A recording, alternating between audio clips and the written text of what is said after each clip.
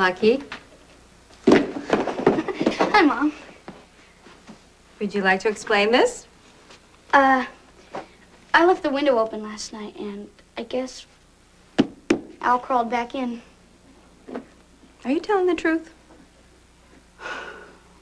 No. I didn't think so. Please, Mom. He needs me. I mean, he can't survive out there all on his own. Lucky, he's a spider. Yeah, but what if he can't find his way home in time and he dies? I mean...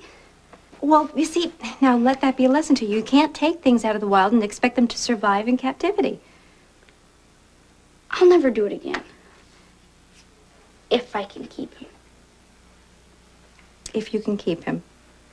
Please. All right. But I want you to keep him in the box with the lid on, and don't take him out of this room, okay? Right? Did you hear that? You can stay. Thanks, Mom. You're welcome. Now come on downstairs and keep me company while I help Aunt Bobby with the dishes. You don't like Bobby very much, do you? What? What? You. You never cease to amaze me. Let's just say that, no, keep that shut. Your Aunt Bobby and I are just different people, that's all. I thought you said it was important, you know, to be friends with all kinds of people. I did? Well, that's true. And, I'm trying. Believe me, I am.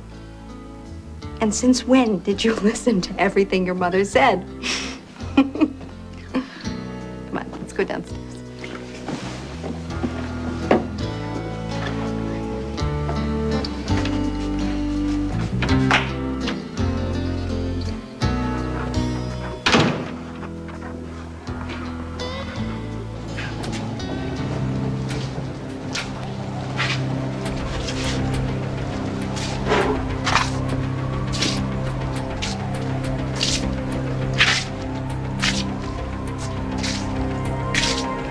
Well, look who's here.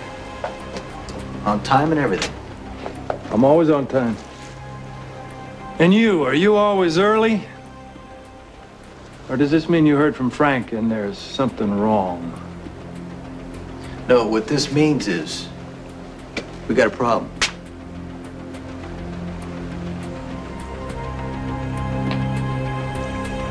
This woman he wants to bring into the country, some sort of operative, I don't know. And it's our responsibility to get her in.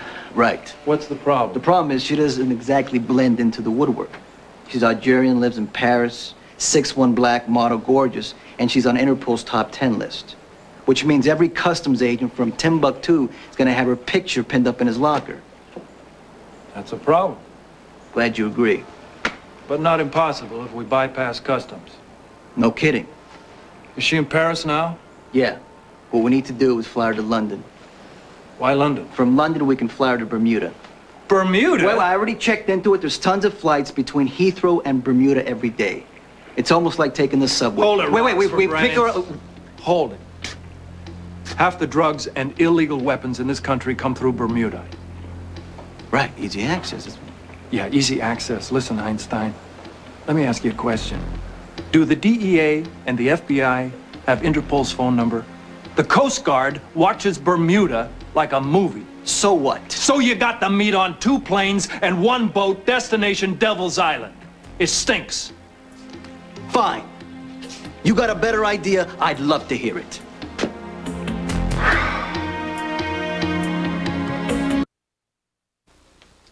Laura, you cook, so let me get these. Oh, no, I don't mind, really. Where do these go? Over the sink, left side. Left side. So have you had any chance to see any of the old gang since you've been back? Oh, just said a couple of hellos and that's all. Where do you... This cabinet, right side, bottom shelf. Well, I was thinking that, you know, maybe we could, have a little tea party tonight. A tea party? Yeah, Yeah, you know, invite some of the girls and have them over. I mean, that's a great idea. I mean, who were you thinking of inviting? Well, I don't know. Who do you want to see? Everybody. Well, everybody is kind of a lot of tea. I was thinking maybe Ruby and Tiffany and Amy. Thank you. That's really a lovely idea. Ah, well, my pleasure. It'll be fun. I can't wait. It's great. Okay, well then I'll make the calls. Oh, center with the dishes. Did you hear that? Huh? What? No. I'll be right back. I just want to check on Lucky. Tell him. Oof.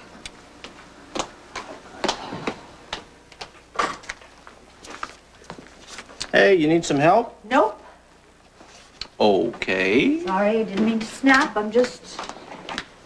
Forget it. You're back early.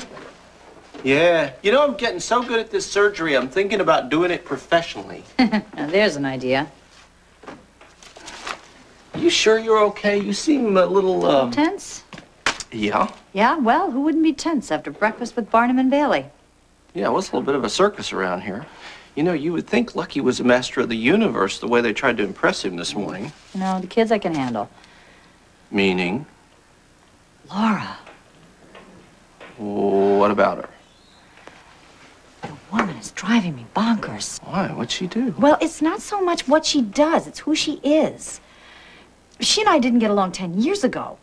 And the only thing that's changed in the last decade is we've both learned how to smile a lot.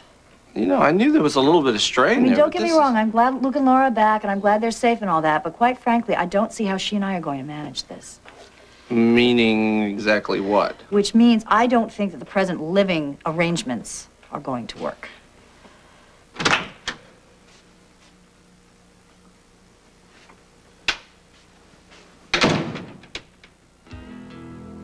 Oh, no. Oh, no. Oh, don't tell me. Lucky! Lucky! Don't tell me. I had the lid on. I did. It was on. He's gone? I can't find him. Mom, I've been looking for a half an hour. I'm worried. I mean, what if somebody steps on him? It's all right. It's gonna be fine. We're gonna find him. I hope so. But listen to me now. Under these circumstances, I think it's best that we keep this just between you and me. Like, don't tell your Aunt Bobby. Okay. Okay.